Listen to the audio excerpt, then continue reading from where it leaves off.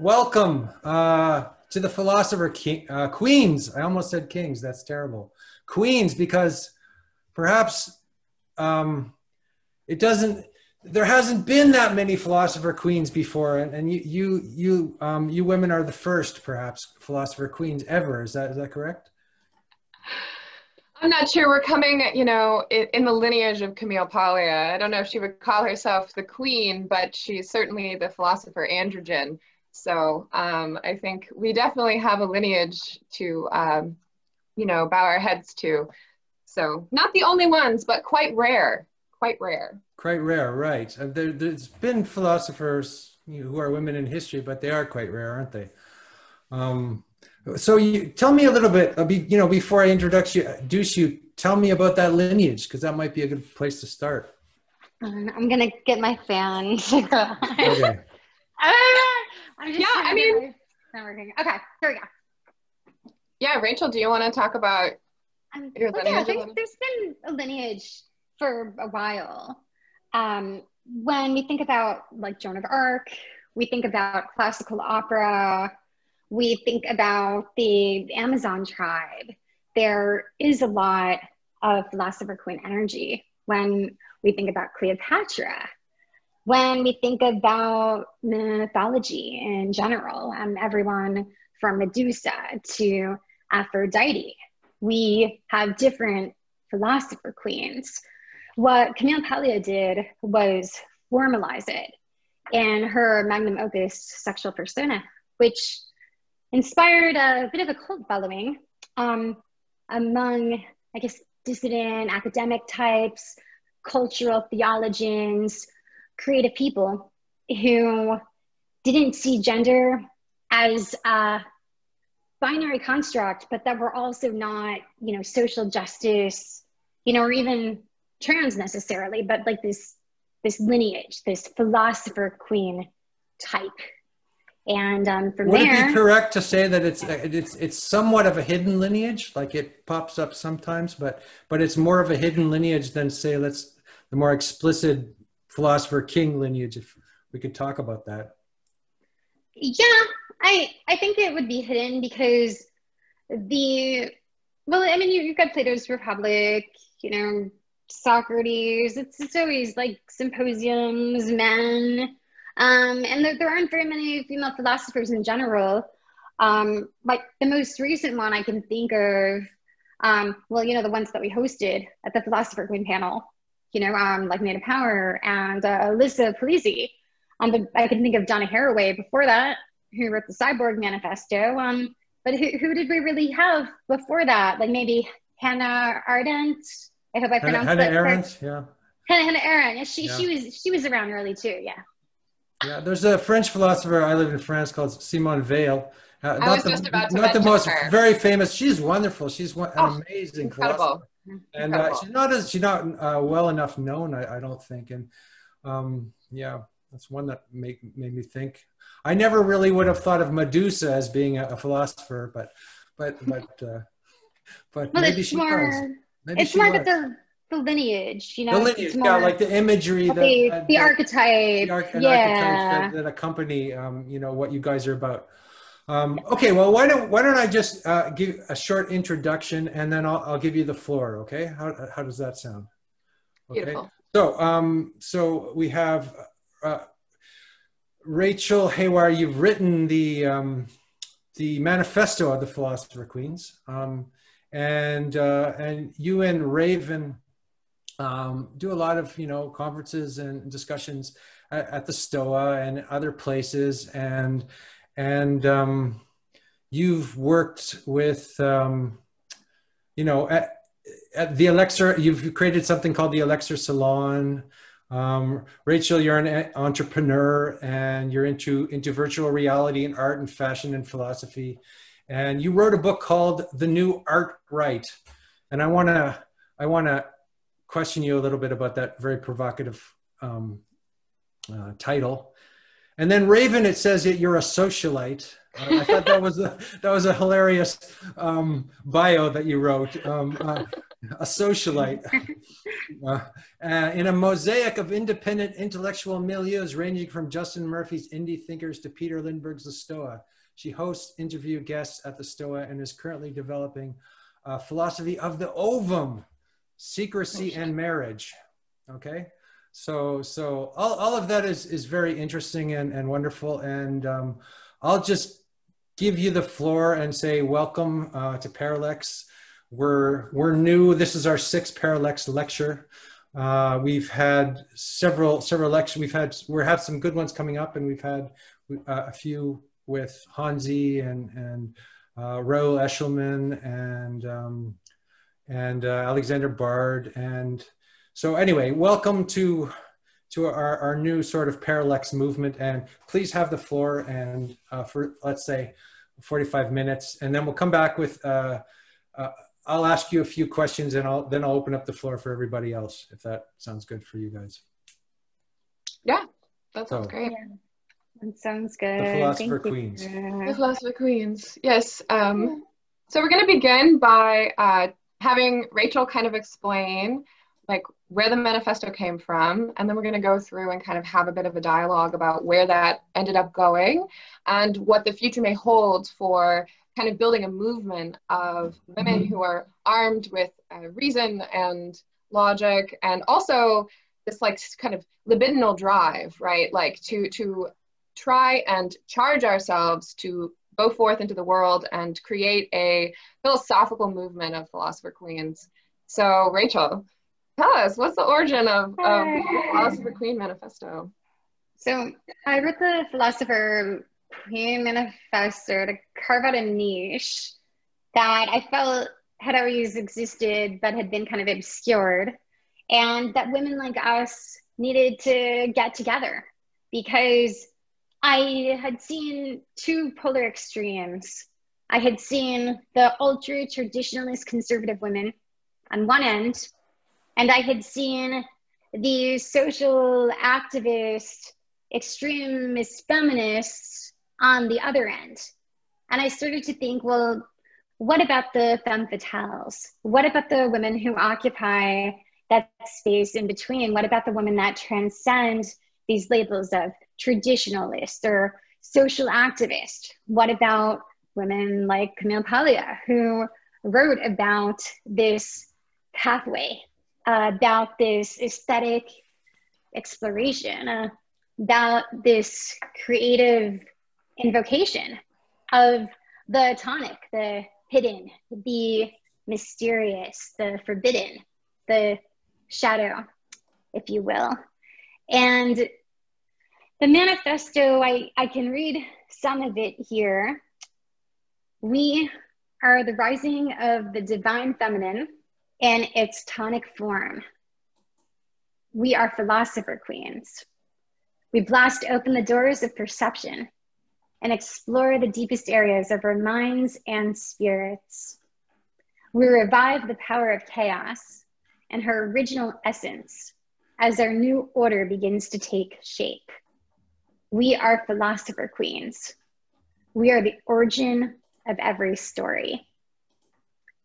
And the origin was a big part for me about the origin of these works of art, about these works of literature, about these empires, about these civilizations. Well, where did they originate from? The Divine Mother. And how did the mother come into be? Through struggle. And that struggle led to birth. And that birth led to entirely new worlds, entirely new species. And that's why I talk about the origin, because I think that people often forget about the origin. They sometimes think about feminism as a hashtag self-care, hashtag boss girl movement. Some people just think about feminism now as the same thing as Black Lives Matter and trans, and it's all intersectionality. You know, they just mush it all together. And a lot of the work of these great philosophers and artists and musicians has been obscured by this modern polarization. So when writing the manifesto, I meant to speak to these things, to speak to these women who maybe were feeling disenfranchised, who didn't have a place that they really felt that they could be comfortable on being expressive as the women that they are. You know, they maybe felt that they needed to hide the more expressive parts of themselves. They needed to tone themselves down to make themselves more traditional, or they needed to become activists and, you know, social justice types to get in with that other end, or, you know, boss girl, you know, hashtag like posting selfies on Instagram of their, you know, bathtub with the flower on it, or whatever the chakra healing types do. So right. So yeah, it's reactionary, but we all know who I'm talking about. So, you know, well, what about the rest of us, right? Who are we? And the more I thought about it, the more I thought we're philosopher queens, because we question everything. And we're not in it for the fame or the money, we're in it for the knowledge. And that's what all of us have in common. We are seekers of knowledge. We are seekers of new realms, new possibilities. And like Camille Paglia, we understand the cycle, that it isn't all one or the other, that sometimes there's Apollo, that sometimes there's Dionysus, that sometimes it's a chaotic stream of inspiration and beauty, and sometimes it's a very ordered, hierarchical building, you know, of structure. Sometimes it's both, and sometimes these cycles revolve, you know, just like Spengler was talking about with civilizations. That's how gender is too. Throughout the ages, there are many women who would have defined as one thing, who have defined as something else, just because the era is different. One era's Amazon is another era's liberal activist, and one era's Cleopatra is another activist burlesque dancer. As the times change, the people change. And as the people change, the society changes, the culture changes, new archetypes develop, and new archetypes transform. Absolutely. Now, Raven has been very encouraging about the Philosopher Queen manifesto. I mean, she was so encouraging about it. She's like, we should turn it into a panel at the Stoa. And I felt like I had to say yes, because I've been going to panels at the Stoa. I did my own panel at the Stoa about aesthetics and building an aesthetic movement. And I'd gone to a lot of Raven's panels where she was hosting just really interesting guests and really amazing topics. So I'm like, sure, I'd love to do this panel. And then it kind of took on a life of its own.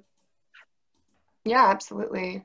I feel like there's something else as well. I mean, Rachel, like I was following Rachel, the great Rachel Haywire, before, when I was just listening to podcasts about a year ago, and we met in New York City, and there was just like explosions of like synergy and synchronicity, and we've been working on projects ever since. And I think that that was kind of like the first, you know, there's this individual, right? We are individuals. We are kind of separated from one another as women, as philosopher queens. And, you know, finding Rachel was this moment of like the beginning of building a tribe, right? This like moment of a dyad forming, where we could begin to explore ideas together and also appear in public, which I think is also part of what's interwoven into the manifesto. I think this is something that Rachel brings that's really unique, is this drive to expose ideas, which I think is inherently connected to the willingness to take risks, the willingness to stand for what you believe in, and to go out there and piss people off, which is of course another aspect of going against the grain of conformity, of mimesis, which is another aspect of the manifesto, is pointing out the mimetic aspects to the groups that have been emerging around women's rights or women's interests. The kind of matriarchies that are forming are kind of gathering around certain polarities in terms of these like, as you described, like hashtags, right? So we have like this kind of trad wife thing. We also have this like social justice thing. Both groups have conservative elements, right? Where there's this kind of reactionary, like, we don't want to stare at the phallus. We don't want to face the disgusting aspects of not only ourselves, but also what it is to face the world today, what it is to face genuine, real issues of misogyny and sexism, but also to accept what men have done for the world. I mean, I think that this is one of the things that really drew me to Camille Paglia, when she like opens her book and she's like, you know, if civilization had been left to women, we'd all be living in grass huts. And I think that starting there is like this brilliant confrontation of the differences between men and women. And the fact that there is this dynamic between these forms, these two different forms that are distinct and have different polarities that they embody, which is also why even speaking about the feminine or speaking about the masculine has legitimacy, where that dimorphism is actually embodying principles that exist not only merely within biology, but you know, the ideas of like chaos versus order. But I think the other thing is not to be reactionary against the concept of the androgen, just because there are people in the social justice world who are kind of emphasizing trans issues over the issues of these two polarities, right? So we have to also speak about the androgen and the different aspects of what it is to be androgynous. The androgynous aspect that is about becoming adult, becoming a synthesis, and the androgynous aspect that is a regression or an infantilization, which Camille Paglia really lays out very well in her book Sexual Personae in terms of what a decadent androgen emerges as. So all of these things have been kind of mulling around between Rachel and I over almost the year that we've known each other. And I think, you know, her bringing forth this manifesto kind of just like pierced into the discourse or the currents in order to get both of us to just begin to work together, begin to kind of form a dyad and try and basically through example attract other women to what we're doing, rather than kind of having this, you know, drive to like, you know, like get people to join us through some sort of ad campaign. It's like, no, we're going to lead by example. We're going to talk about these things openly and without fear. And if you want to join us, you're welcome. But we're not going to chase after you. You know, this is what we're doing. Yeah, I don't know, Rachel, if you want to respond to any of that. Yeah, well, I mean, chasing after somebody, it's always the wrong idea. If you notice that none of these recruitment groups are effective on none of these campaigns to get people to vote for a certain thing are being very well received now during the election. You can see everybody angrily tweeting about how they're sick of getting calls about who to vote for. It's because we don't like things that are trying too hard. And I say in the manifesto, I'm going to quote another part, that which we do not reveal becomes that which the world desires. So it's the hidden element, what we keep to ourselves, that becomes the object of fixation from the society, from the other, that which we don't reveal, what people come to us for, what people are interested in, what is intriguing to them, not what we have right in front of them. Because what often happens when you put something in front of people is that they get into a linguistic tit for tat.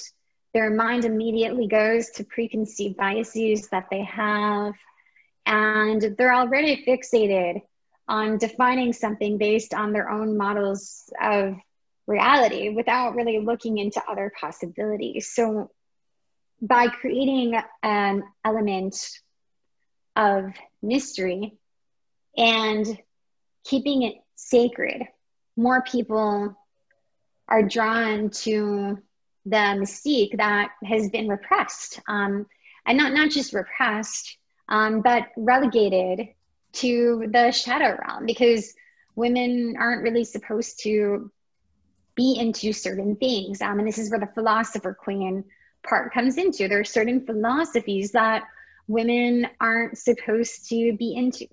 When was the last time you heard about a woman into Heidegger? When I met Raven, one of the things that impressed me about her was that she was a woman who was studying Heidegger, because I don't meet very many women who are even willing to like acknowledge Heidegger.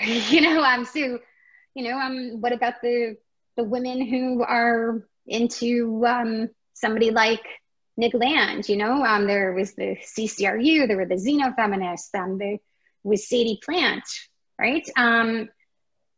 Amy Ireland, but these are obscure names. They're small names among our circle. There weren't very many women who were interested in looking at these darker philosophical explorations. You don't need very many women who are into Nietzsche. You certainly don't meet very many women who are into a lot of political things. Like you have the conservative moms, right? And then you have the liberal activists.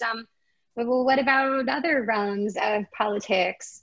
There just aren't very many women who are participating in these things. They feel that they can because it's unfeminine. They feel like it's unladylike, or that they don't belong in the discourse because that's for the men to discuss. And we think about how men went out and hunted, but women have been discoursing since the beginning of time. And people seem to forget that. And I think it's time for us to remember. Sure. I think it's a good question. Why aren't there more women? Especially because, what I've observed is that women who are into philosophy also tend to be into intersectionality. So women who are in the humanities, they're often into queer theory, and they're often going off into, yes, kind of Frankfurt School, kind of, postmodernist, post-structuralist. And there's this intertwining with political activism. And while I think that, there seems to be a lot of momentum in that direction, the fact of it is there are more things to think about than political ideology. And I think particularly as we are confronting the changes of our reality due to technological shifts, we have to get outside of frameworks that we've inherited, particularly ones that have mass appeal. I mean, I've been thinking a lot about, like Bard's exodology, obviously the concept of exit, or what I've been listening to Hermetics, which is another fantastic podcast hosted by Meta Nomad. And he has been bringing up the concept, the archetype of the anarch, right? So as opposed to anarchist, which is a political ideology, the anarch who stands outside of society and dares to think for himself, and typically himself, really. I mean, I think that there are certain kinds of personality traits that you find clustered more often in men and women. Antisocial behavior is more often a male trait. And I think that you need the capacity to say, I don't care about assimilating into society. I am being antisocial. I'm not falling into what, Ted Kaczynski calls like kind of the leftist over-socialization, right? I'm standing outside of that, and I'm defining for myself what I think through observation, through kind of a cold analysis. And I think that's almost necessary in a time where there's so much confusion, there's so much chatter, in our mimetic environments, so much disinformation and manipulation. And if we're going to see clearly, which I think is also part of what Bard is invoking in terms of this seeking of the authentic phallus, how are we going to penetrate and order all of this kind of flat, array of information and ideas that we're being kind of awash in this feminine principle of the internet? I mean, it really is like kind of the medium of our existence now. And we're kind of confronting this. I've been thinking a lot about the Adam and Eve story, right? Like there's a certain amount, you become conscious, you eat from the fruit, and you realize your nakedness and you hide in shame. I think that that's what we're doing, you know, and I think women in particular, like at least, you know, maybe not in particular in a you know, in an emphasizing sort of way, but like the issues of women are particularly interesting to me, because as a woman, you know, I'm also seeking relationships with other women, and also seeking to build a matriarchy, which has completely dissolved, that is intergenerational, which is like totally unraveled. We don't have that, you know, lineage of cohesion, which is exactly why Rachel, you know, and I are, you know, coming together is so important. But what are we, you know, what are we doing? Like, how are we facing these issues? How are we thinking about these changes in our world, and going back to first principles and staring at things with bravery, looking at what has been unearthed, rather than hiding our nakedness in our shame? You know, we are kind of given this task, I think, to face, you know, what science has unearthed, what psychoanalysis has unearthed, what like the observation of the 20th century and all of its horrors have unearthed, what birth control has done for women, how women coming into the public sphere has changed social and political dynamics, how now we're dealing with mixed, like co-ed offices, and how that kind of creates tension between the sexes. And also just the concept that comes from feminism of a woman being essentially interiorly male with just the form of a woman with breasts, and, you know, with the rounded body of a woman, and to operate as if just this kind of Cartesian male subject, which causes a lot of tension if that's not that's not true. If that's not true and you're operating as if that is true, then a lot of misery will come of that. And I think we're seeing that as well. And then of course, the basic issues of the human condition, you know, envy and bitterness and despair and, you know, jealousy, and all of these kind of emotional aspects of what it is to live in a community and to see the things that other people have and to want them, but to not admit that you want them. And I think that's also something that's tearing apart communities of women, particularly because we've really, and I think feminism has really played a role in this, has pushed aside the role of the mother and has made it something lesser. You know, you hear a woman who gets married at maybe 23 or something, and you're like, oh, what a pity. Why would she do that? You know, she has her whole life ahead of her. Why would she get married and have children? And what if women want to do that? Like, what if they want to get married and have children? Like, how would that rub against them, that their society is trying to make them conform to this ideal of being, you know, an economic subject? So I think that all of these dynamics are essential for women themselves to be talking about in a very lucid way. And so far, I mean, at least in my experience, where I've seen people discussing these things, honestly, is not in communities of women, it's in communities of men. Because men are also in an impoverishment because women don't know what the hell they're doing. Men also don't know what they're doing, but, you know, they can at least see from the outside that there's something going on with the women that's causing, you know, issues in terms of these polarities coming together. The sexes coming together and being able to interact in harmonious and different ways. We're struggling with plurality. You know, we cannot seem to grapple with or accept the idea that difference does not mean better or worse. You know, that the feminine principle isn't somehow subordinate or like, you know, bad or evil. Right. You know what I mean? Different doesn't mean better or worse. Just because gender is changing doesn't mean that we shouldn't look at gender, that we should pretend like gender doesn't exist, that we should ignore gender. No, we should engage with gender. We should explore gender. And we should, like Raven was talking about, you know, a lot of women feeling like they have this female form, you know, but they're not really, you know, women inside. Well, first of all, what does it mean to be a woman inside? Because the definition of that keeps changing.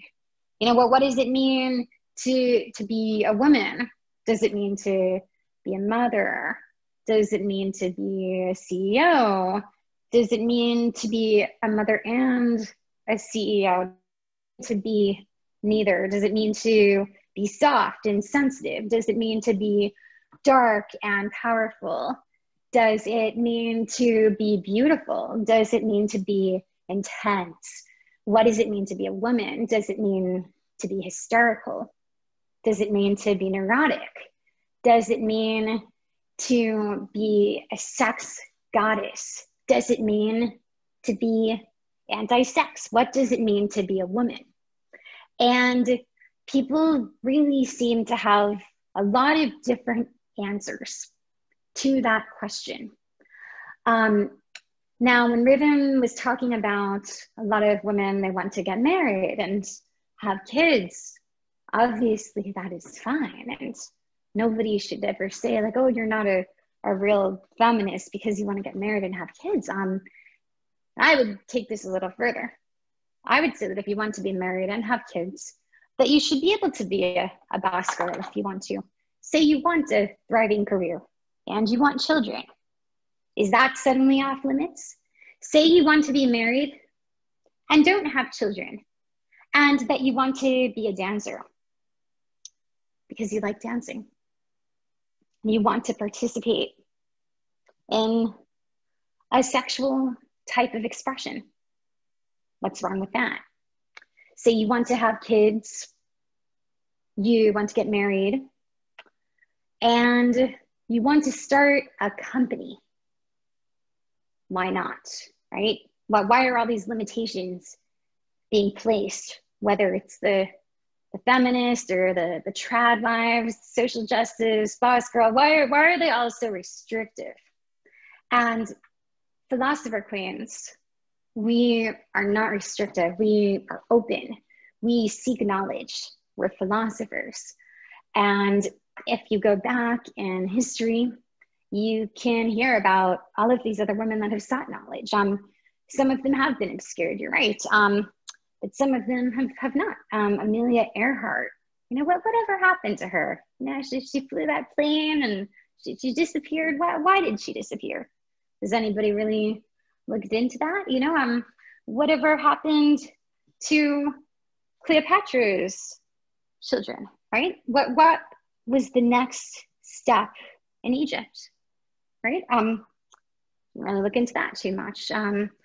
What about Kali, the goddess of chaos and destruction? How was the mythology for Kali invented? Is this just the Kali Yuga? Or is this an archetype of this cycle of birth and rebirth, of creation, destruction, creation, destruction? What does it mean to be a woman, and why are so many things off of limits? Yeah. I mean, there's even a question about like whether or not the word woman is even a good one, you know, or like something worth even, you know, keeping alive. So I think the question of limitations is definitely important. And I think that it's very easy, especially in an era where we have these like alien thoughts that come into our minds, and we want to conform ourselves to these visions that come from the outside. And I think this is the power of the mimesis that comes in from behind and kind of channels your energy or your vision, but it is not your own. You are not authoring it.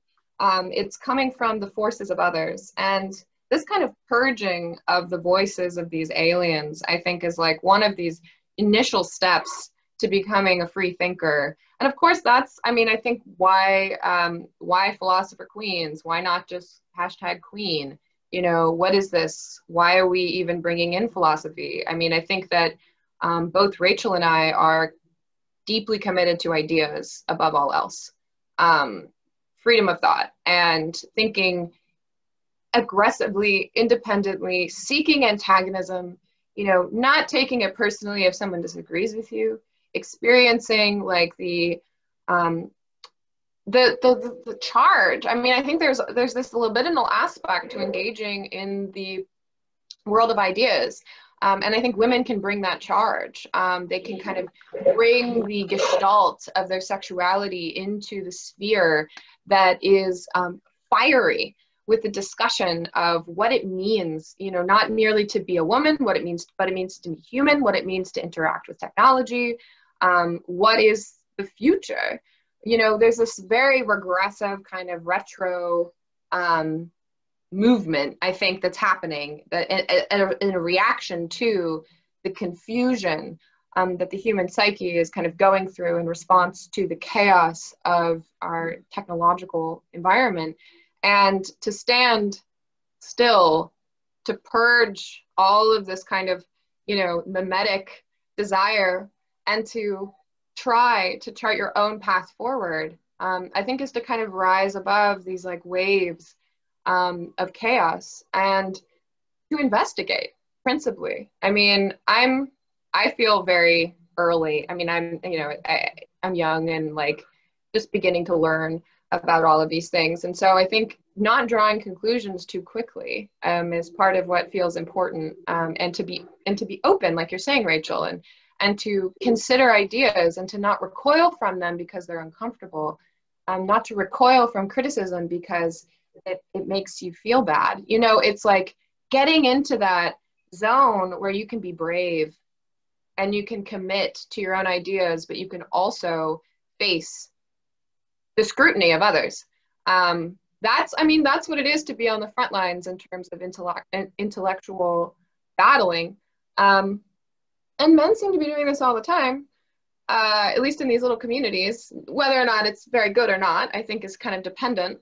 There's definitely a lot of like circle jerking, I think, that happens. But there are genuinely generative male communities of philosophy. And I think that, you know, once the women will find those places, we'll start bringing our own thoughts to that world. And I don't know what will happen. I mean, like we were talking about, this is new. Like women being in this position, at least within the kind of history that we are familiar with, it's novel. It's novel. And so there's still a lot to investigate and ask questions about. And I want us to open ourselves to those questions and see what we find, you know, principally.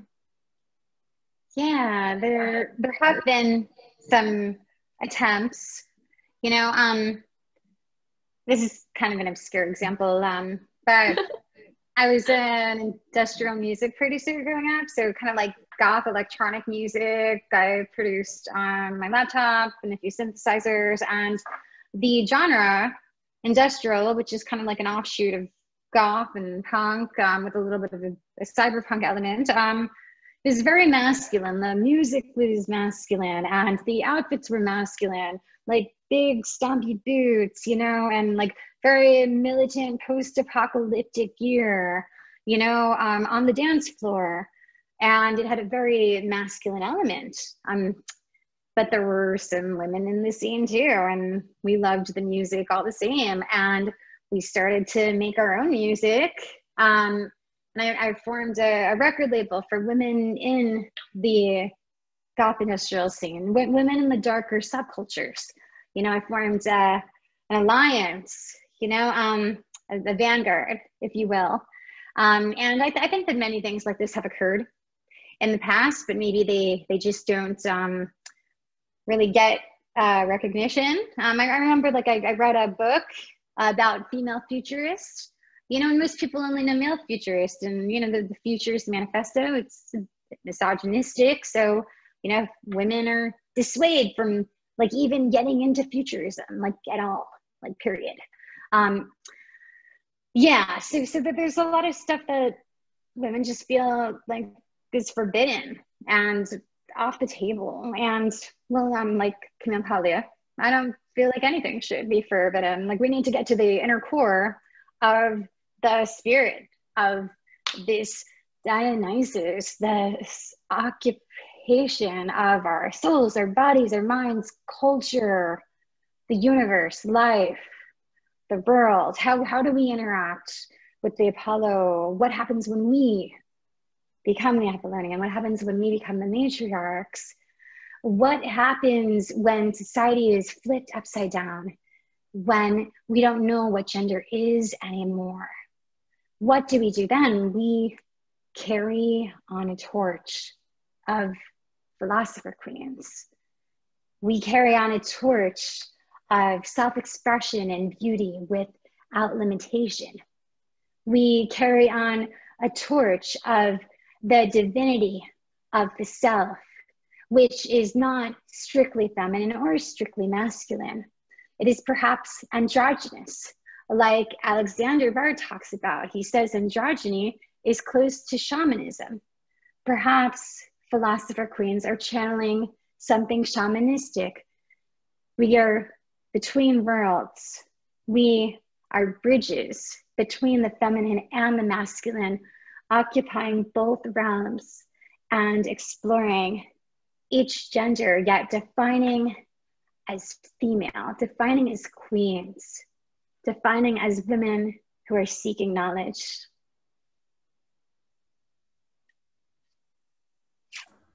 Cool. Does that seem like a good place to jump in? Or I thought that was brilliant. Yeah, I thought that was a brilliant conclusion. So women seeking knowledge. Yeah, I thought that was a brilliant conclusion as well. I made a few notes here, but I'm kind of going to throw away my notes and just say what comes to my mind. And maybe we can have a short conversation, and then I'll open up everything to the few people here who are here. I was thinking as you were talking, I was thinking about how limited our personas are in this culture, how we have such cliche versions of everything. And it occurs to me that that's kind of what this boundaries that you guys are trying to break. Like I was reading Tyson Yacapuro's book, and he talked about how in his indigenous village, the women were really tough and they got into street fights, and the men were kind of sensitive and very, very, very soft, and you know, and it just occurred to me that we're kind of living in a time where in this global culture where gender has become a prison of some kind. And also I wanted to say that my own personal experience is that, you know, in my youth, I was a musician. I played in bands, and people in bands have long hair, and they kind of adore women. Like we worship women on some level in our 20s, men, and they even try to dress like them. And you know, we see that in popular culture. And I think later, as I became older, I started becoming interested in masculinity again. Like I didn't give a shit about, you know, what that was before. So it's interesting. I feel like the culture has just flipped over on its side or something, where people are now looking for, like, they've been sort of shattered in every direction, and all they have is cliche models of what masculine and feminine could be. So they're going back to try to find a more deeper archetype. Does that make any sense? Can you riff off anything I said there? Yeah, no, I mean, it seems like this is a perennial issue, right? Where people seek outward guidance for who they ought to become, right? I think the fracturing of traditional roles, and also just the kind of like the internet itself just being this kind of importation device where you are being formed, your cognition and your experience of your thoughts is being trained by this thing that's like maximizing for your attention on screen. And that fracturing as well kind of causes this shattering of the mirror. And then of course people are seeking to conform to those communities. And so they find themselves trying to model, you know, Instagram influencers, popular hashtags. It's very, I think it's very, very much a root in celebrity worship, idolatry, you know, kind of a scrambling to form identity. And a lot of it is very adolescent in my eyes, where it's like, we don't want to become like our parents. There's this like elder kind of phobia, you know, and so we seek to become like our peers. And this is extending beyond adolescence into people who are like in their 30s and even 40s. Yeah, that's the lack of transmission, right? You know, and the lack of a vertical culture where you have, you know, you have elders up here and you have young up here, and they aspire to move up to embody the elder. And it seems like young people are just imitating each other. You know, I'm a teacher, and I notice my students are, you know, they don't have models of imitation except for each other. They're just it's a kind of narcissistic fog or something. And the mind-blowing thing is there are people in their 40s and 50s who are trying to mimic 20-year-olds. Oh yeah, wow. I am just blown away by this. It's like crazy. You know, you see, I mean, like these kind of advertising campaigns for different social justice pursuits, and I'm seeing like old women, you know, getting involved in this stuff. So there's definitely this idea, I think, that the children are going to save us. They have the right ideas, and we're going to get behind them with our signs, and we're going to let them lead the charge. Yeah, the children's crusade. It's like something like that. Yeah. Yes, you know, the children of God will save us. You know, and it's all kind of this deification of the political. You know, secular society has just kind of formed itself within the political narrative as being of the utmost importance. And everything else is like to bow down to this very matriarchal force of attempting to kind of take care of everyone through the state. And it appears on the surface to be very patriarchal, but it's also very matriarchal. You know, it's exactly. Yeah, you know, there's all these weird paradoxes that you just have to be able to, like, first of all, you have to be able to understand paradox, right? Yeah. Which is in and of itself. That's a big one. That's such a big one. You have to understand paradox. You have to understand nuance. You have to understand the ebb and flow of gender, of civilization. You have to understand the Hegelian dialect. You can't get stuck in one realm, because if you do, then you're not able to see the other side. And if you can't see the other side, then you can't see anything that's around you. You're just stuck in a little tunnel of your little echo chamber. And all of this copying that we see on Instagram, and the social justice movements, from the boomers to the millennials to the zoomers, this lack of originality, this fear of going outside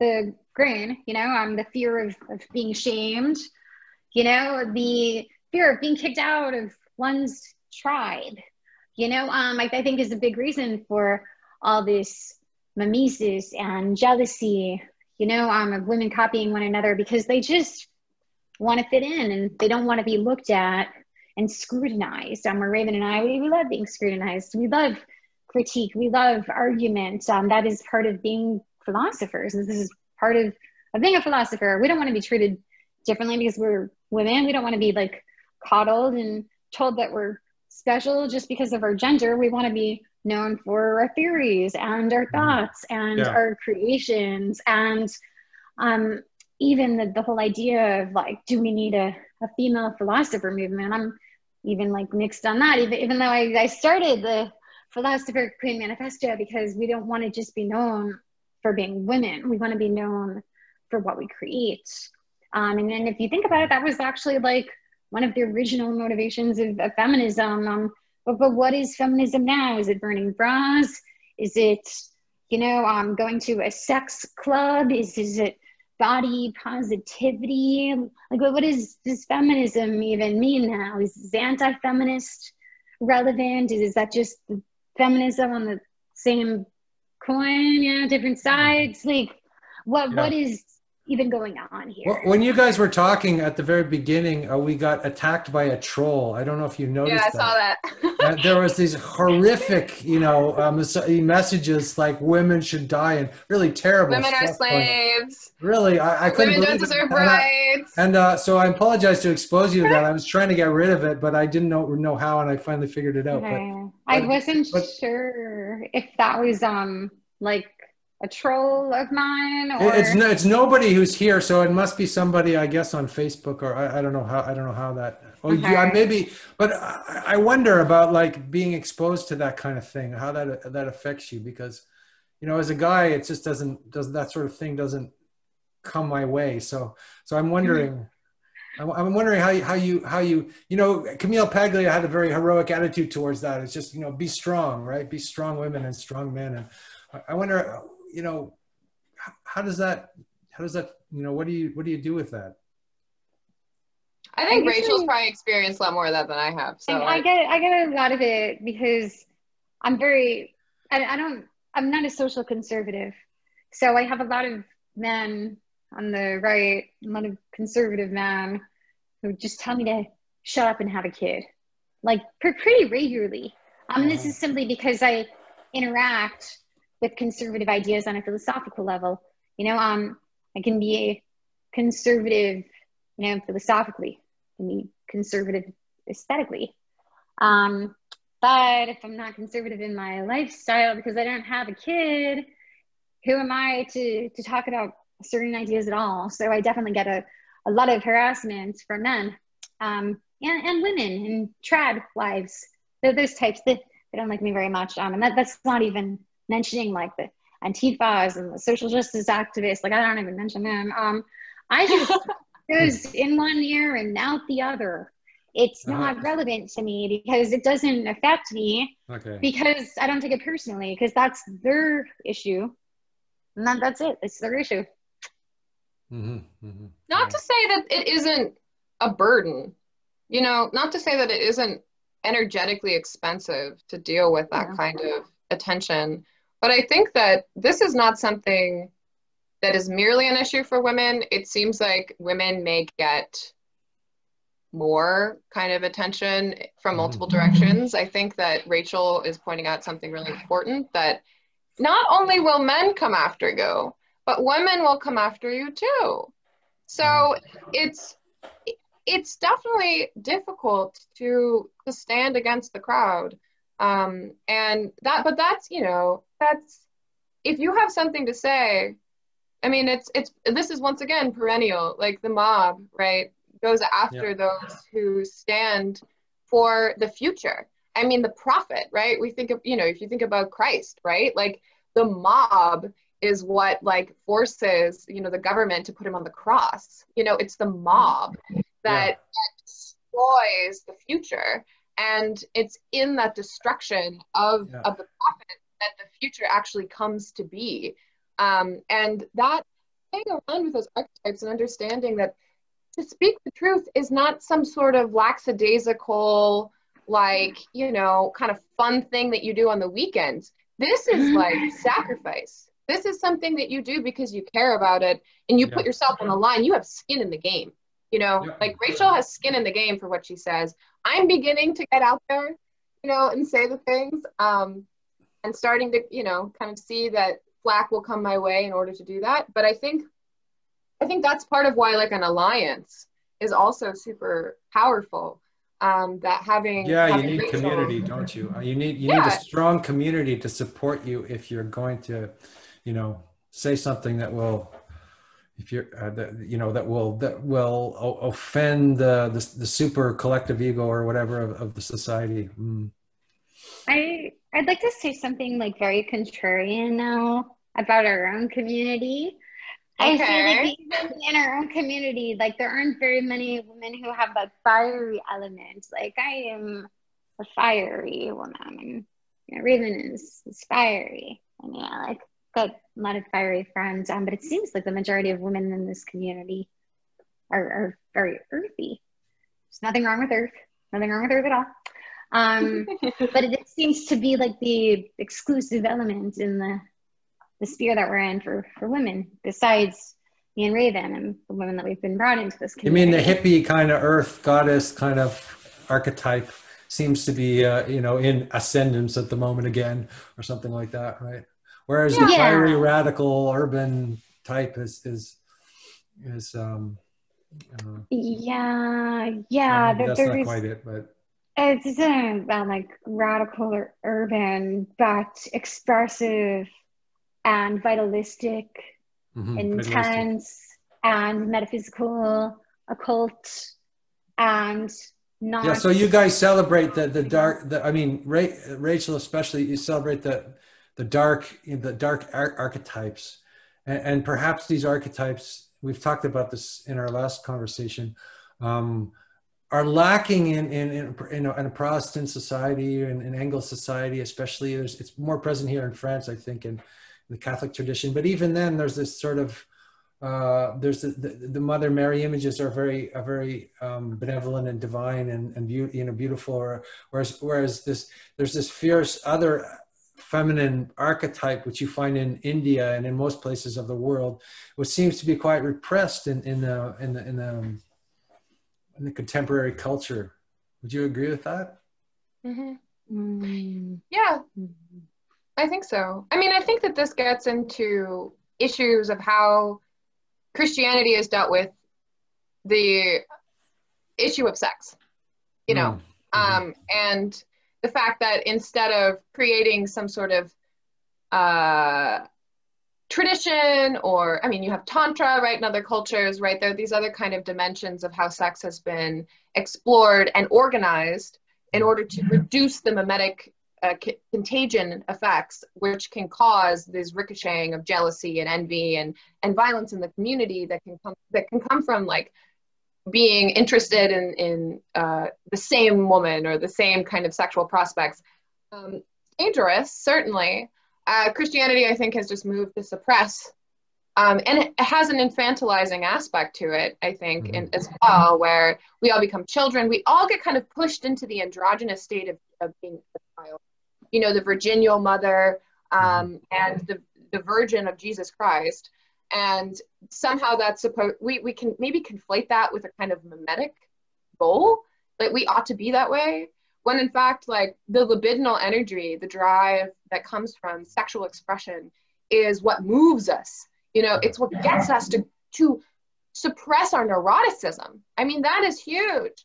To suppress your neuroticism and to take a risk, you know, and to maybe lose and to deal with failure. You know, the other thing about it is like, can you confront the fact that if you risk yourself, you put yourself on the line, that you may fail, and that you have to stand to be judged by others for your failure, and you have to get up again and try, you know, like that type of behavior activity. I think when you have low neuroticism and more antisocial personality traits, it's much easier to just do that. And of course that clusters men over women. And then there's the few women that happen to have these personality traits. And I think that that's maybe what Rachel is speaking to archetypally in terms of fieriness, right? Just being like throwing caution to the wind and going out and doing things. I mean, Simone Weil is like a crazy example of a woman who was just like, she would go and work in factories and things like that, you know, and she went to the front line. This frail anorexic woman went to the front lines of war and tried to fight, you know, like this woman was so... They wouldn't let her fight in the end, right? So she died alone in a hospital in England because they wouldn't let her go out, and she had a incredible, almost Joan of Arc type of spirit, right? Yeah, absolutely. That's right. Yeah. The fighting spirit in women. What has happened to that? Well, I think of a lot of bands like the Plasmatics punk band lead singer came on stage with a giant mohawk on a tank and just started going off. You know, Sparks came out on stage with giant machinery. Wendy O. Williams, 70s punk band. They were pretty much the first punk rock band to really have a female fronted vocalist. I love them. Think about like Kathy Acker. She was a post-structuralist writer.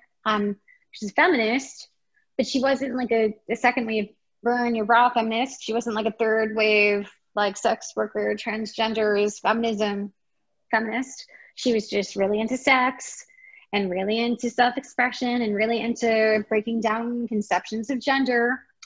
And she did it her own way. It wasn't about being a part of a group or a collective. It wasn't about some populist herd. It was about the exploration of the self, right? Donna Haraway, who wrote the Cyborg Manifesto, she wrote about how identity was something that could be played with, about how aligning with people just because of their gender or their race or their class wasn't enough to really unify people. What needed to happen was people that had similar ideas needed to unify based on common interests and based on common knowledge. You know, it's not about like we're all this same thing. It's about how we all have this idea. You know, we're Philosopher Queens. We have an idea. You know, and of course, Donna Haraway took a lot of crap. She got put on trial. You know, Wendy O. Williams got put on trial. Seems like there's a lot at stake, right, for a fiery type of woman, right? There's a lot of you know. Whereas, I know that Raven mentioned the tantric tradition, and I know that in India and Tibet, there's certain very powerful women who are teachers who are, you know, revered, right? But they're not usually they're usually hidden. They're called the hidden lineage. They're very, you have to find them. They're not, you know, whereas, you know, I guess it's just male people tend to be out there in the front, you know, with their voice. Whereas it's more rare for a woman to have this fiery kind of passion and come out into the marketplace and to have something to say. Mm-hmm. Yeah, big time. I we need more of that. Yeah. I do think a lot of it is sorry, go ahead. Oh, I was just going to say, I mean, we need more of it, but I wouldn't expect there to be a lot of it. I mean, like, to expect women to be that which they are not, I think is also part of the issue with what's going on today. Not only with just like feminism and the pressure on little girls to save the world, you know, to like take on the mantle of like empowering women and taking down the patriarchy. It's like, not every woman is motivated to do that. And if she thinks that there's this gap between being this like powerful figure who takes on the world and who you are as just a normal little person in the world who's like wants to take care of your community, of your family, like all of those things, I mean, generally has been diminished. Like care for the core, for the hearth, for the world around you has become secondary to celebrity status, to appearing like cool and aloof and you know, to be working for the greatest good. But like, are you like, really, you know, you're like tweeting, like what are you doing for your community? Like fuck nothing. And I think part of it is too, like, I think women are busy. I think that's also why we don't see them in some of these communities. Women are busy. They're doing shit. And so they don't have time to fuck around and talk about especially if they have a career and children, you know. Children, you have to be a superwoman to be managing and taking care of the home and giving attention to your children. The attention of the mother, particularly in those first kind of 5 years of life, is so powerful for the child. It directs the child to see what is valuable and important. You have to prioritize that if you're a mother. I think so too. Yeah. I mean, I have a 1-year-old right now, and my wife's been at home with the 1-year-old for a year, right? And because she's had the chance to take time off work, I think it would be terrible. I mean, that's how most people live, right? It's careerism, right? They go, you know, and they drop the kid off at the daycare. And so in that sense, I feel like I feel some sympathy for traditional conservative people who are saying, you know, take your kid, you know, that parenting is like, especially for mothers, just that intimacy with the child is so essential. Yeah, it's essential for their development. It's also excruciatingly painful to become, what is the abject? You know, to be the thing that the child has to reject, to become the thing that that you are, like, as the child, repulsed by, which is the sacrifice of the mother. The mother has to become that which the child reviles. And in order for the child to either eroticize or become, you know, the phallus, right? So this behavior of conflict, you know, between these three principles, you have the father, the mother, and the infant. Like, there's tension as much as there is symbiosis between all of those different aspects of the family. And the mother plays this very critical role in the beginning of life, and she has to accept that she will become the evil one. You know, she will become the devouring mother to the child because the child must leave her. And that transition is painful. And in fact, we're actually aided by our evolutionary history in being given repulsion. The child is given repulsion by their body to get them away from the mother, to take the risk to leap into the world and leave her behind, even though that is painful. You kind of delay experiencing the pain of that because the repulsion moves you to get away from her. And you have to endure that as a mother. Like, and I think a lot of mothers, especially of this previous kind of generation, the generation that raised me, for example, did not let this happen. They wanted to be their children's friends. And they were not satisfied with the idea that they would become evil to their children. And so they attempted to smother them. And that is also part of what we're dealing with, which is like children who didn't go through That's the devouring mother exactly. Archetype, Exactly. Sure. So to become fully conscious of all this stuff, I think really is difficult, really difficult to face, especially if you are in a time where, you know, you believe in this kind of like, you know, everybody gets along and, you know, there's this perfect socialist utopia that we can construct using the government and through technology, and no one will ever have conflict with one another. It's like, no, literally at this, like, kind of this fundamental, like, triad of the family, we have both synergy, but also tension. And that is, I think, a principle of reality that we cannot escape from. And to be conscious of this, as a developmental factor, and to put yourself into it as a woman, to say, look, not only am I going to sacrifice my, you know, the opportunity cost of having a child in terms of career or in terms of like seeking opportunity elsewhere, I'm going to go through 9 months of pregnancy, which will irrevocably change my body. And then I'm going to sacrifice my time to raise a child. And then that child inevitably is going to turn away from me. And may actually vilify me. And that this will go on for potentially over a decade. Like, that might lead to hysteria. I mean, I don't want to say it's a cliche, right? To talk about feminine hysteria, but in a way you can see where it could come from. I have a different take on feminine hysteria, actually. Please, go ahead.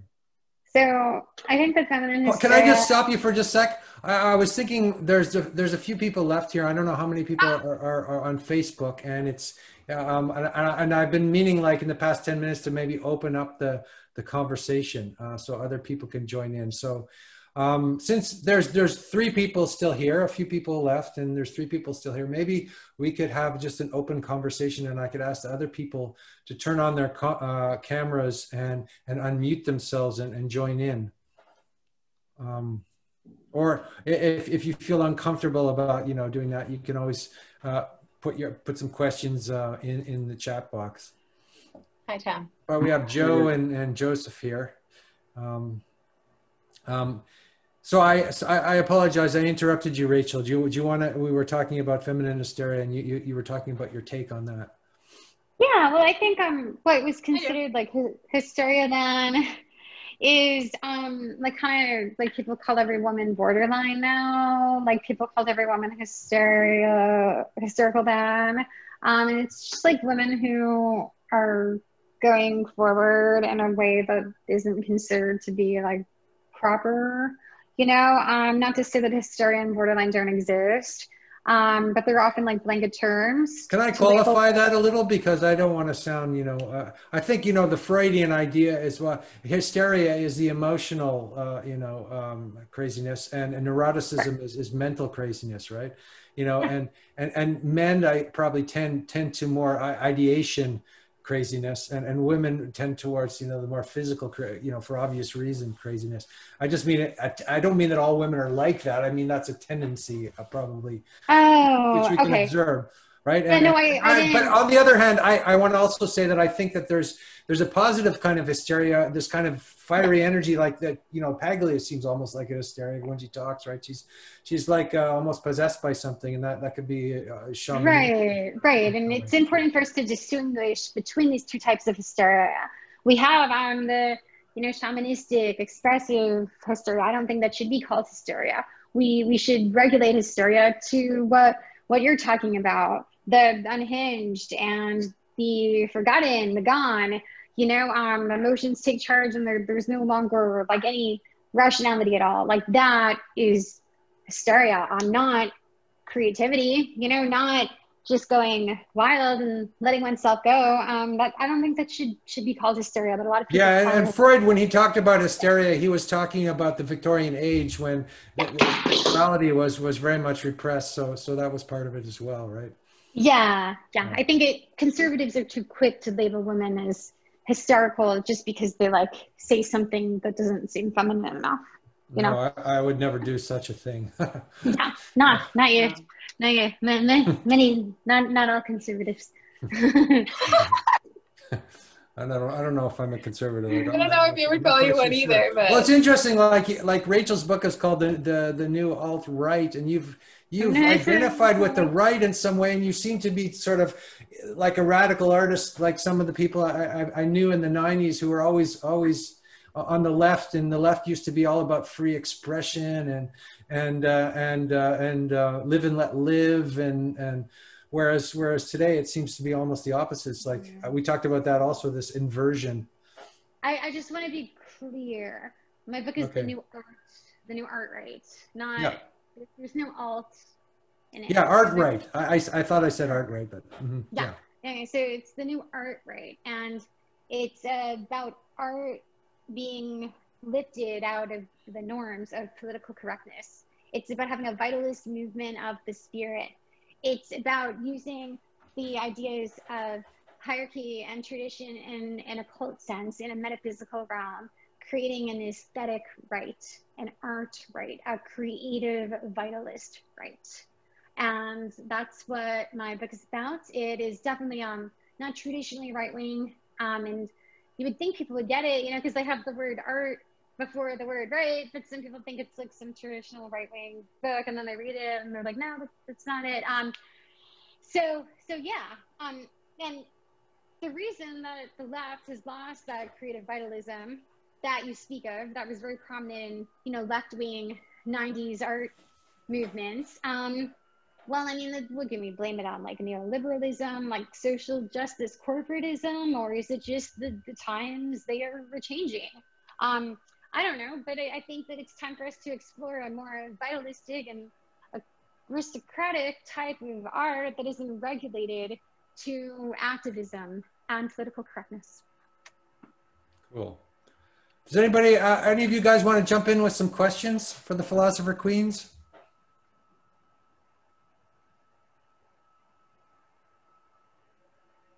we won't devour you, I promise. Tom, you must have a question for us. Of course. Joseph seems to be unmuting himself. Joseph! Do you have a question, Joseph? Tom has something to say. I can wait. Yeah. No, I always have a lot of questions. So Raven, so just like, how do you jive with those Portlandians, social justice or as feminists? I don't jive with them. I stay away from them. Is that true?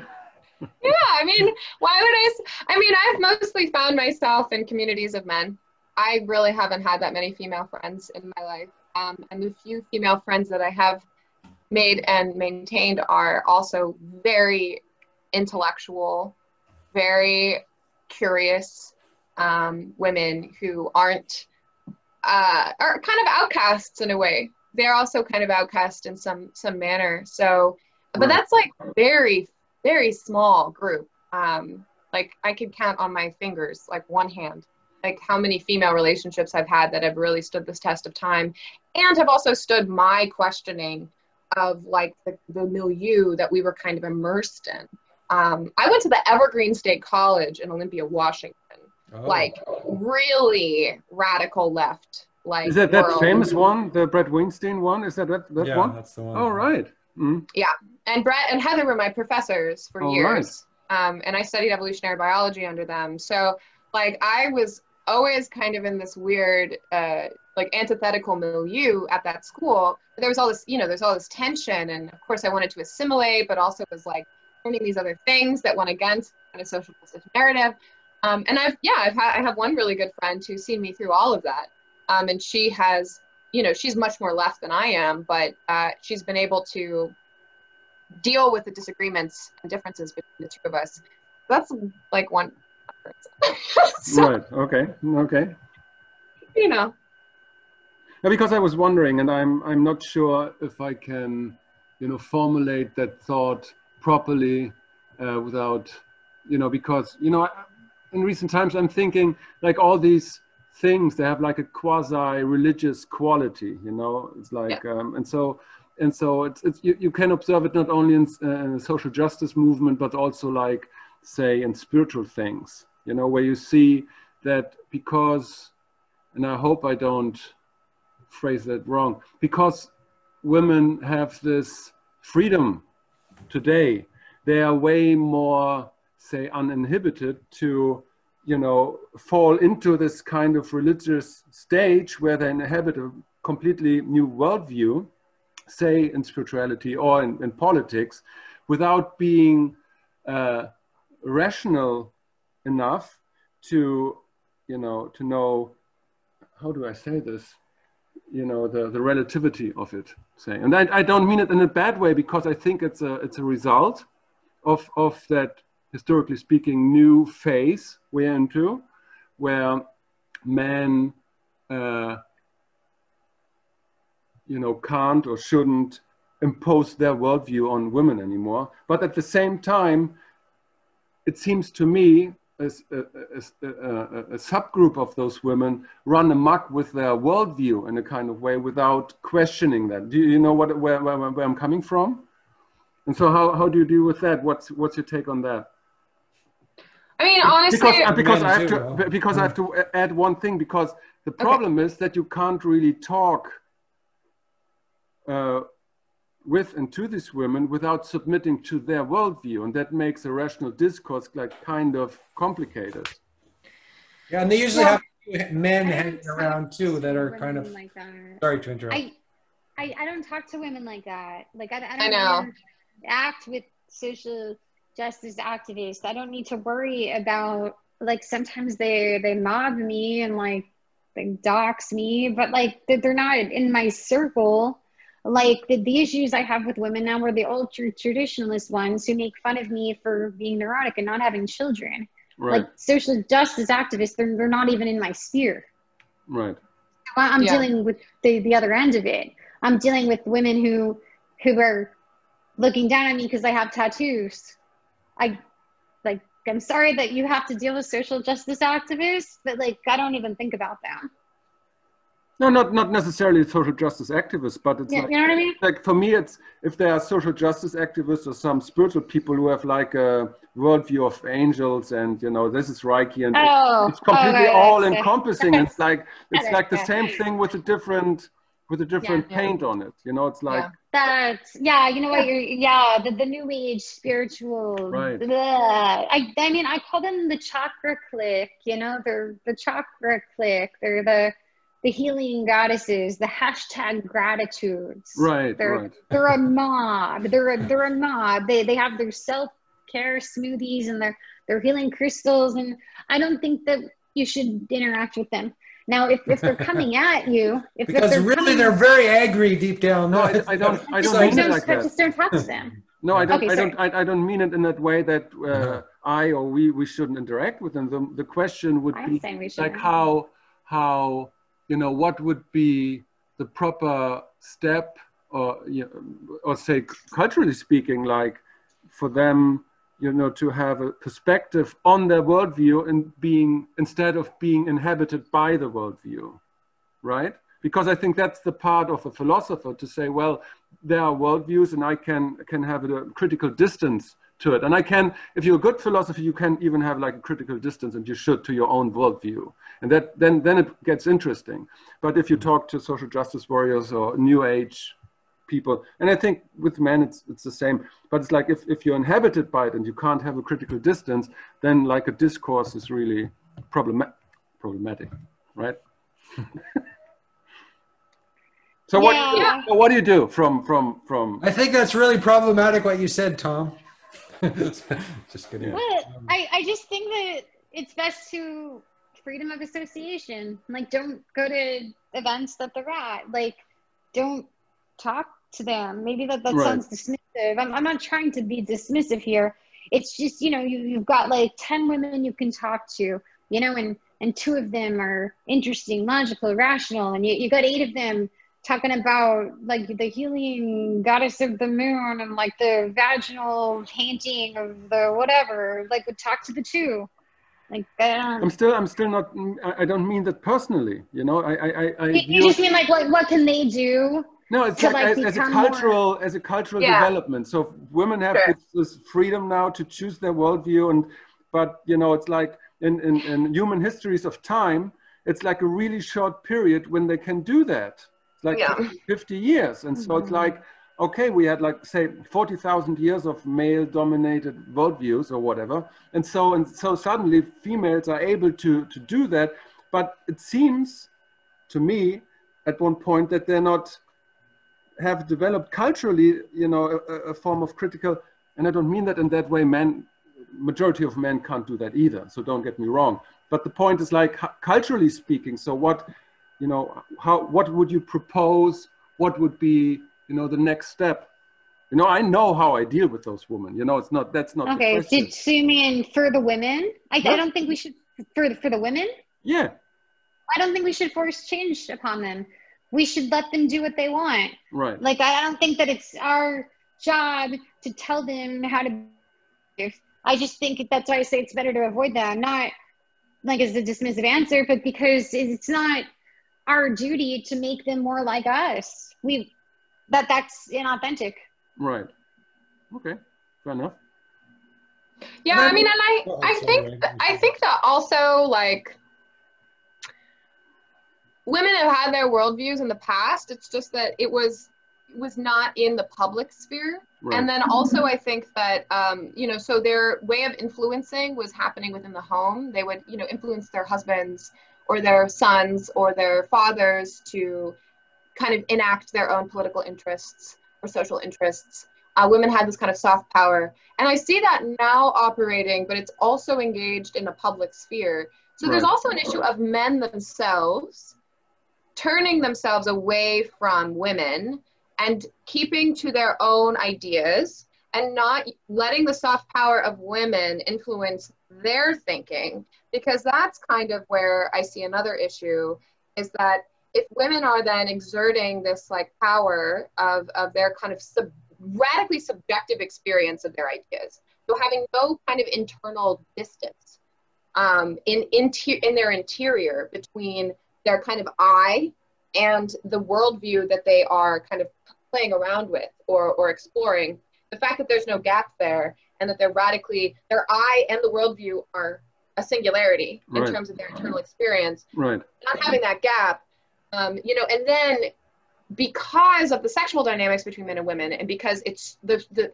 availability of women in terms of long-term partnership is so scarce, and that kind of power dimension between men and women, and the fact that lots of men just like get in line to conform to what women want in order to get attention from women, because of course people want attention from women. Like, that's just the thing. Like, people want attention from young, beautiful women. And so if those young, beautiful women have certain kinds of worldviews, they'll just fall in line, at least on a preference falsification level, in order to get the view, get that eye, get that experience, get that attention for validation. So with both things in terms of like men standing on their own, not falling into the gaze, not kind of getting caught up in the limerence, and conforming themselves to what women want. And then women themselves, I think that this is part of why, like, you know, the Philosopher Queen manifesto is not written as like a kind of evangelical, like, here, we're going to convert all these women, but it's like, we are just standing out here and we're going to start modeling this. And if you want to join us, join us. Right. You know, through mimesis, like, you can come and join us, but like, I'm not going to go out with my Bible and like thump it to try and convince other women. That's just a waste of my time, honestly. Like, I think, you know, both Rachel and I have identified this, and I think it's part of why I've been attracted to accelerationism and Card's exitology. Like, exit, okay? Like, voice is like totally, it's been so, it's like, debased. You know, the idea of voice is just like completely flat. Everybody gets the same platform online. Everyone has the same value in terms of their voice.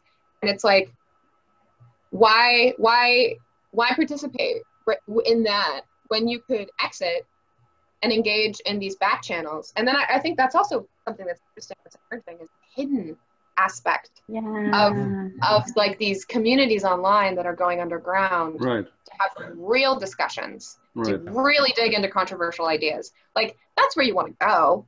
Right. Like, I was thinking about metamodernism, and I was thinking about something that Hansi said, I think it was on the Jim Rett podcast, about how we need an anti-populist politics, and that we need to be, here it is, political metamodernism is the opposite of populism. So what we don't need is the voice, we need the exit, like Raven says. We need original founders getting together and forming new societies. We don't need power brokers appealing to populist sentiments to win old societies. That society is old. We're not going to conform to it. We want to create a new society that's going to conform to us. We're pioneers, we're visionaries, we're leading a new way. Right. I mean, in Germany, you would get cancelled for that. That's for sure. You'd get cancelled, yeah. I don't know. Like, I've been cancelled quite a bit. I'm still standing. You don't exist unless you've been cancelled. You have to be cancelled, don't you? I mean, in order to be somebody, really. I mean, I think anyway. I mean, God, like, who wants to live up to whatever expectation that is?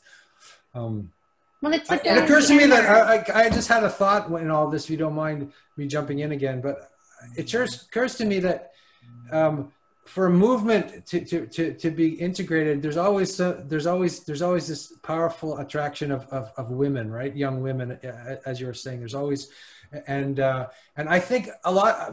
I've been doing men's work. I think the building of male character seems to be very, very, very important here, because it's so easy to become seduced to be a sort of a slave to that, in a sense. They call it a simp. A simp, right? A right. simp. Being a simp. Is that what it is? A simp. Yeah. It's, you become a slave to that, and. I don't get that. What's a simp? Yeah, what's a simp? Yeah. Oh God. A simp term for like a man who basically, like, worships a sort of internet goddess figure. Worships internet goddess figures. Yeah. It's a slave. At the same time, I want to say we need these women with these powerful magnetic women to create this, let's say, artistic movement in the whole thing, so it doesn't remain male and intellectual. Like it usually remains. If it's just a bunch of men, online especially, it becomes extremely autistic. It seems to me on some level, right? Me and Joe's down below. We have this thing called the Forest Philosophers in Avon, France, and we're not online at all. We're a salon, like we just started, and we're just offline, right? Because I think the online world is, especially the male world, is so so male and autistic. Whereas the real movements I remember in the 90s, there was always this kind of polarization dynamic and creativity between men and women, which I feel lacking, and is one of the reasons why I kind of I get excited by hearing you guys talk, because there seems to be like this fresh breath of fresh air. Thank you. No, we can't hear you. Me? I can't hear you, Joe. Joe. No, Joe is talking. You can't hear you, Joe. Yeah. Oh no. Okay. Well, you can try and figure it out. And here we Joe, go. you're unmuted. I can ask you to unmute in the left-hand corner. Yeah, there you go. Okay, man, unmute. Beautiful. We got you. Great. Just to follow up on that,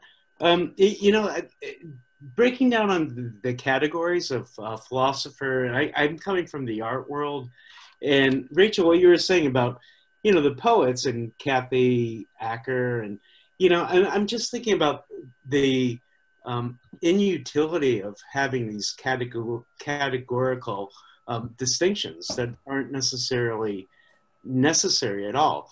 So if you take somebody like Kathy and going back to somebody like Gertrude Stein, Juna Barnes, where women were really not only creating the movements, but were at the forefront and breaking the categories and not getting into any hierarchical linguistic distinctions.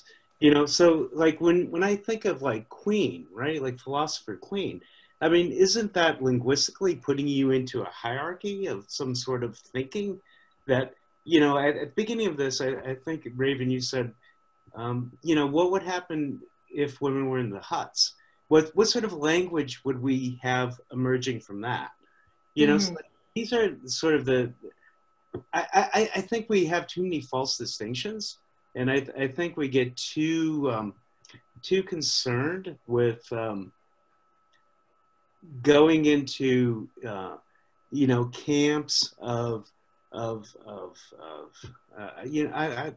this is where language breaks down, and so like where does art and philosophy intersect is like a concern that I have. So where what are you guys thinking about that? Well, I think that it's okay to use the term philosopher queen because it's not about putting people into a box. It's about putting people in a place where they feel free to express themselves. Free thought has always been my top priority, and I believe that it's Raven's top priority, or one of her top priorities too. It's about freedom of thought. And so that's why we created Philosopher Queens, for freedom of thought, freedom of expression, freedom of gender, freedom. That's a really important thing to the arts, the philosophy, the culture. So, terminology, though, you're right. It does have a tendency to get bogged down. And, once you define something, good luck keeping it what it is. I'm sure that in like 10 years from now, we'll have philosopher queens where people that have like defiled our original message and like we've been kicked out and we're like no longer philosopher queens and we hate what it's become. But that's like every group, that's like every subculture, that's every movement, that's every political party. Things change, things evolve, things take on new forms. And, if philosopher queen becomes something that we're against, we can either like fight for the term or, forge forward with a new term. And I don't know, it depends on the instance. So I do appreciate what you're saying.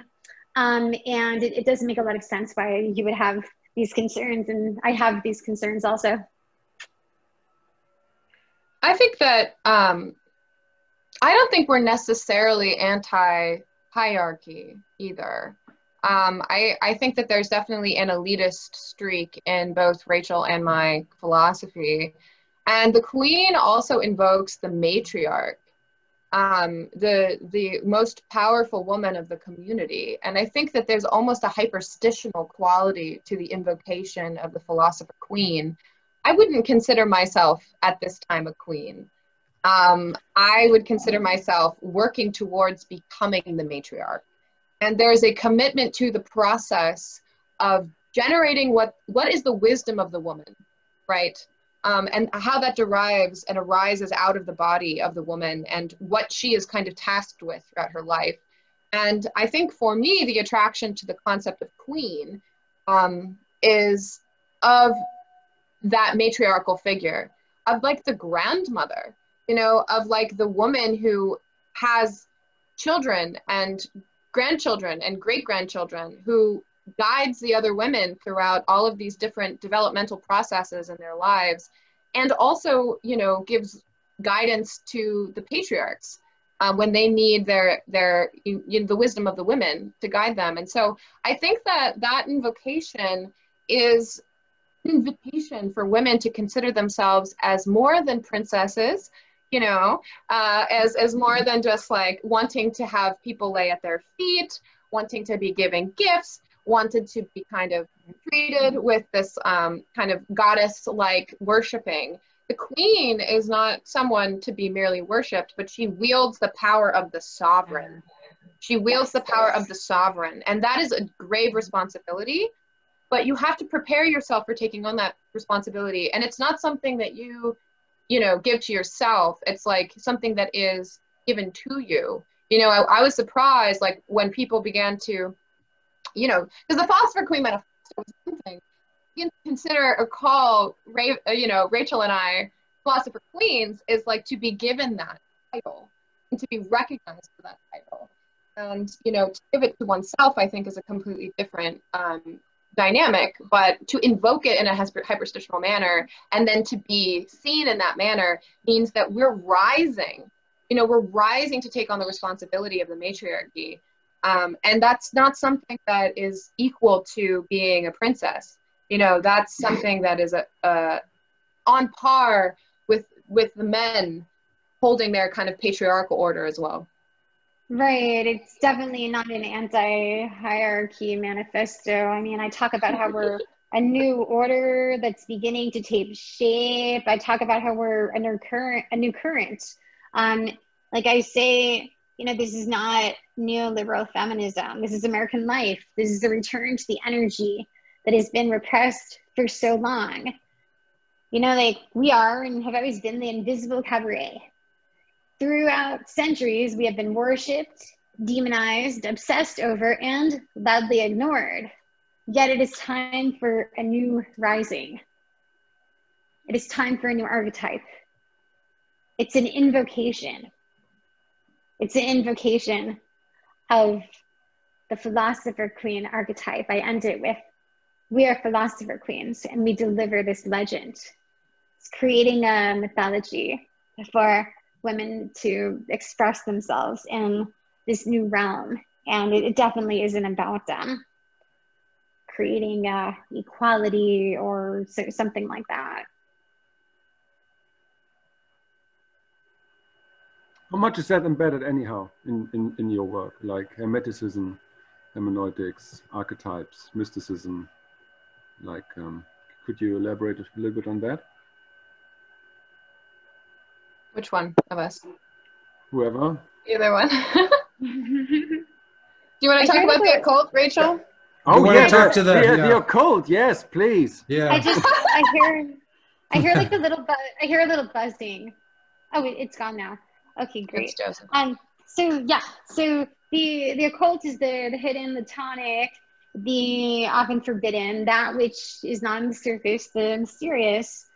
So how do people express the occult? Through art, through literature, through music, through dance, through theater. Those hidden elements become expressions of the human core.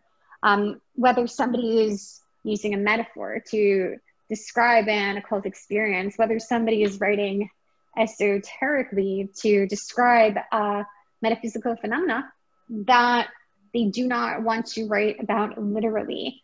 These are phenomena that are being through our sacred esoteric usages of metaphors and symbols and dance movements and even like musical kind of like buried near Andrew's place, because you mentioned dance movements. Yes. Yeah. Mm-hmm. Yeah, it's the hidden element. It's the internal, the internal, you know, not the exposed, not the external, that which is hidden. And what we do, like as artists, is find a way to express the hidden in a way that still maintains its mystery and mystique without giving it all away. yet still being able to bring it to the table.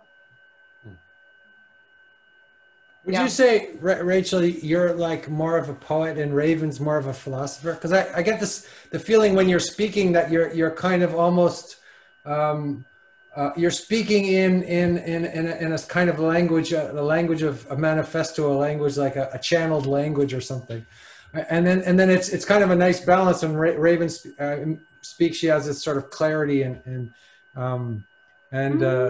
it's very, I find that very interesting, the dynamic between you two guys. Well, would you say that Nietzsche was a philosopher or a poet? Because he spoke like that all the time. Well, yeah, okay, maybe that's a false dichotomy. Or even somebody like... well, but Nietzsche was the high watermark of German literature, so that's kind of complicated with Nietzsche. If you go with Hegel, that's yeah, kind of. Whoa! Hold on. Okay. There are a lot of philosophers that wrote with a vitalistic impulse. It wasn't just Nietzsche. He wasn't the only one that did it. Rene and I mean like this way of writing. They wrote poetically. There was a precursor to Nietzsche. It was called Novalis. What about even the Mishima? When he wrote Confessions of a Mask, it was poetic.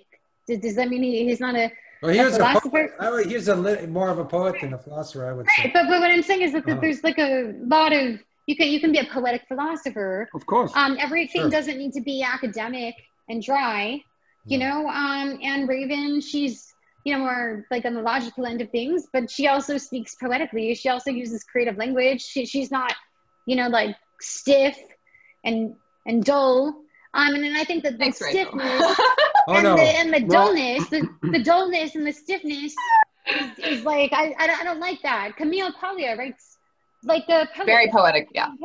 Have you read Camille Paglia? She doesn't write like a stiff, you know, this is, philosophy has room to be poetic. Philosophy should be poetic. No, I didn't mean to say. What I meant to say was that from the viewpoint of the mastery of the German language, there was nobody better who could do that than Nietzsche, basically. Oh my God, yeah. Like nobody will ever be better than him at poetry. No. You can discuss the philosophy, of course, but you know his mastery of the language. It's like that's so beautiful, that's so masterful. It's like there's nobody else. And that's just what I wanted to point out. Fully agreed. Like I didn't mean to put you into like strict categories of types or anything like that. You know, because we don't know each other that well. But Come on, Andrew. I'm just observing a kind of like type of fluidity between me of way that you speak, Rachel, and the way that Raven speaks, and I'm observing a kind of symbiosis and interesting you know, that's dynamic definitely, like she keeps me like in check. The Raven reins me in because it's like chaos and order or something. Right. I can get quite poetic and perhaps a little hysterical in the positive sense of the word, and you know, Raven is very good at grounding, you know, and she's very good at getting to the roots. Which is one of the reasons that I love having Raven in my life, because we have so many similar ideas and interests, yet we approach it from different angles, where she definitely is more grounding and I am definitely more, I guess, poetic, like you said, and we're able to communicate dynamically because of this, and I love having this relationship with Raven for that reason. Yeah. I've noticed a lot of like what I noticed. Sorry to interrupt again. Go ahead. Oh no. I've noticed a lot of duos recently, like people who are showing up in two instead of one. Like I've noticed like people forming kind of powerful writing teams. You know, like dyads. The dyad I think is a very important form. That people are writing like in twos now instead of ones. That's not celebrated enough in our society, or you know, people who write books together, like I don't know, Deleuze and Guattari, or Bard and Soticist, and you know, John Vervaeke and his friend Christoph. They write Yeah, all those guys. yeah. Yeah. We don't want to talk too much about Alexander, okay? No, we talk too much about him. Yeah. Well, I like like around here. Hanji's book, you know, like metamodernism is amazing. Like I think duos, dyads are great because you can have two people with the shared vision with different forms of communication. Yeah. And you know, like even like if you have like two people playing in a band, I remember like the Dresden Dolls when they first started. It was Amanda Palmer, just the vocalist, and then the other guy, Jason Ledley, I think it was. You know, like he did the like harmonica and the clarinet. You know, and they both had the same vision for the band, but they were communicating differently. One through vocals and one through a bunch of circus instruments. You know, so dyads are so crucial. You know, and people that share visions. You know, like it is so important to have these different mediums. You know, like transmitting these messages, and I think that's the beauty of the dyad, and by extension the triad, and you know, so on and triad so on. As well, yeah. And I wonder if arts and literature and philosophy will move more in this collaborative, you know, direction in the future. There'll be more sort of like, I don't know, because of the internet, it somehow has this ability to fuse together minds, right? They might do their work outside the internet that think on a similar wavelength, and so people are kind of meeting each other in a new way. It could be a positive thing, or also a diabolical thing as well. You know, it could be. If that makes any sense. It does. Yeah. I'd like. Well, it's almost like marriage. This. Yeah. Yeah. Creative marriages. Yeah. Yeah. Right. I think we're seeking that. I mean, the stability of the dyad, and the recognition of like, you know, that I mean, I really love this, that Bard and it like kind of uses the word individual rather than individual. Like the individual is like kind of an emergent property of the tribe, but the tribe is fundamental, and we have this perception of ourselves as individual, and we go through this individuation process, but there's always this like kind of the ground of which we emerge is the hyper object of the tribe, and by extension the hyper object of humanity itself, which is of course nested within, you know, and is principally nature. So it's interesting, I think, how people are seeking stable forms in a time where there's all of this kind of chaotic instability happening within hierarchies. That is the emergence of these very simple kind of almost molecular bonds, right? You have this dyad that's very powerful, strong. You can create relationships that are built on high levels of trust, where through this commitment, you can speak truth. You can speak truth. You know, you can expose yourself in the secret world, which kind of goes back into the occultism for me, which is like the internet kind of privileges this notion of status that is associated with celebrity. It's about the exposure of oneself. And it has completely cannibalized the private realm. You know, you can go online and watch the total exposure of the family, like people who literally like live stream all of their family dynamics.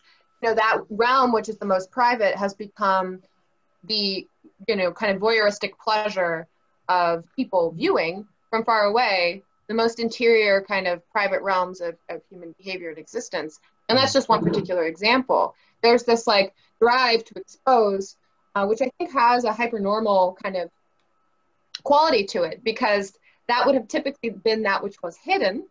And so as humans, we're kind of seeking, you know, ooh, the hidden thing is revealing itself. Now I must watch, you know, now I must look.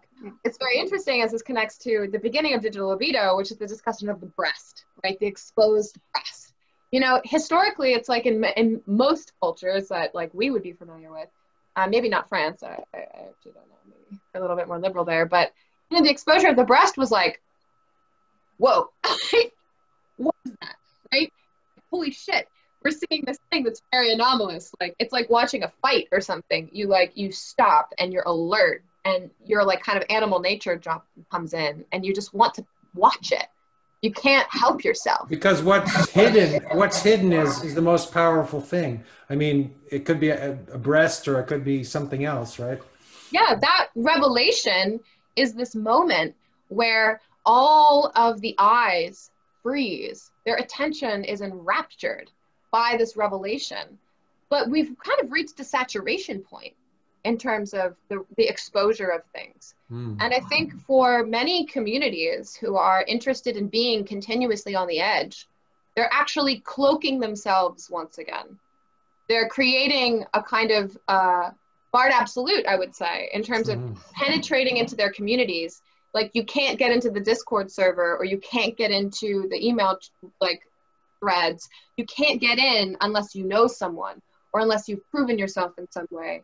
Like, that's a kind of cloaking of that which has been maximally exposed on, you know, public forums such as Facebook or Twitter or YouTube, where it's like principally about that maximum exposure and the maximum appeal. And so I think that's where this, you know, interest in the occult seems to also have this parallel principle of learning how to read that which is secret, learning how to create secrets for oneself, learning how to create relationships where you can build a secret world and interrogate and antagonize within this membrane in order to build something really fucking strong before the revelation, before that exposure of that thing, which is a skill set. You know, it's a skill set. It requires maturity. And that's exactly what the growth process is. It's to engage in these like marriages where there's this, you know, antagonism. Well, in a marriage, you also create a secret language, don't you? And that secret language has an occult quality. Absolutely. And that can't be expressed to anyone else. It lives in a private realm, right? And I guess that's exactly true what you're saying, that this extreme exposure of every taboo, right? At least visually is like, it's like, okay, now we have to bring back taboo or something. We have to bring back, you know, we have to bring back the hidden, the secret, the occult. Makes total sense to me what you're saying. And also what's coming up too is like, you know, I think we kind of all gather around the, you know, the sons of these massive philosophical kings like Hegel or Nietzsche, you know, and we're just like, praise be. But these are not only, these are not the only people out there. Like, there's a lot of people cast in their shadow. And I think that's also the occult path, which is to go in and look for the people who haven't been placed on this like level of celebrity that towers above all else. And I think that's where most of the women philosophers exist. I feel like that too. Yeah. In my experience, the deepest people would never expose themselves to public scrutiny in any way. Like the deepest people I've met, right? Are hidden. The deepest people are usually hidden, and there's a very good reason for that. It's because if the deepest people were to go too much on the surface, they would sacrifice who they were to appeal to people who didn't understand them. They would be putting pearls before swine.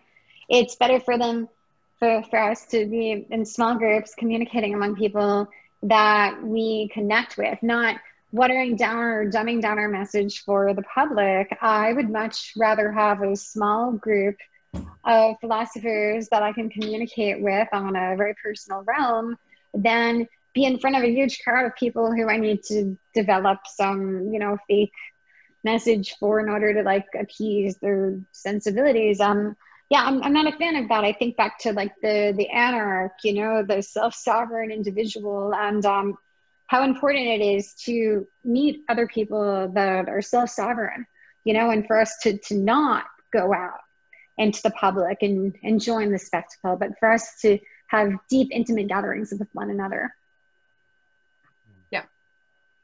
Guys, I hesitate to bring this to an end because I think that we could go on for a long time. I think it's been a wonderful conversation.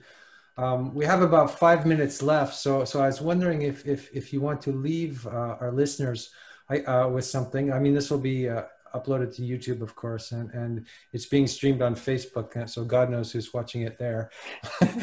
And that one comment. Sorry, guys, I nothing personal, but we were attacked by a troll earlier. In any case, is there anything like you want to final thoughts, you know, something you would like to share with people? I don't know. Well, you know, I think if anyone out there is feeling provoked, called, I mean, even a negative reaction is a reaction, and tease it out. You know, like figure it out for yourself. See if that's something that someone else put inside of you.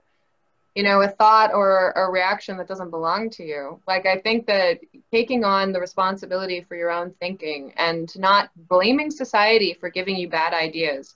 Like, ultimately, you are responsible for your thoughts. Ultimately, you can craft the virtual world that you inhabit inside of your mind. And there are so many people that want to have these discussions. Like, I found myself being completely embraced by the communities that I have engaged with. And it's really amazing to have this warm welcome, to be invited to this, you know, both Rachel and I were on Techno Social, you know, we're talking about these things, people want to listen, and we want to engage more, particularly women, but also men in conversation. I think men are genuinely curious about women. I don't think that all men are misogynists or something like that. Like, I think there's a genuine curiosity about what women are experiencing and what we're up to. And having these very mature, lucid conversations and digging into some of the most kind of difficult things to confront, because it's not like this stuff is easy. I mean, there's some really dark shit that we not only have to just like kind of uncover, but we actually have to talk about, you know, and we have to move forward, because we have to adapt. Like, adaptation is of significance right now. We're living in a time where we're reacting to shifts that are way outside of anybody's control. And that's the task. That's the gift. I mean, we have the gift of living in this time. And to not be open to seeing it, I think is a tragedy. It's a tragedy. And yeah, so if anybody out there feels drawn to the conversation, you know, just know you're welcome. Rachel? I think Raven covered it. Anybody listening, feel free to contact us. We'd love to communicate with you. I guess the last thing I would add, short and simple, don't dumb yourself down to fit in with other people. Don't compromise yourself or your message so you can be a part of the clique. The right people will find you. Just keep doing your thing. Stay true to yourself. Okay, thank you so much. Thanks for coming to Parallax, and thanks for preaching the holy gospel. The holy gospel. That's right. Awesome. Thank you for having us. It was really nice to meet you guys like this. Great, yeah, challenging it was wonderful questions. for me. Yeah. Rachel, Raven, thank you very much for coming. That was amazing. Thank you. Yeah. Hope you stay in contact. Of course. Yeah. Wish you all the best. Keep in touch with Parallax, and we have some events coming up in the next couple of days. We'll be talking with a guy who wrote a book called The Meaning of Being a Man, which is sort of the polar opposite of, well, the Philosopher Queens in a sense. And then we also have Alexander Bard talking with Greg Henriquez on Tuesday. Nice. Another trialogue. So that's what we're up to here. Wonderful. Wonderful. Okay.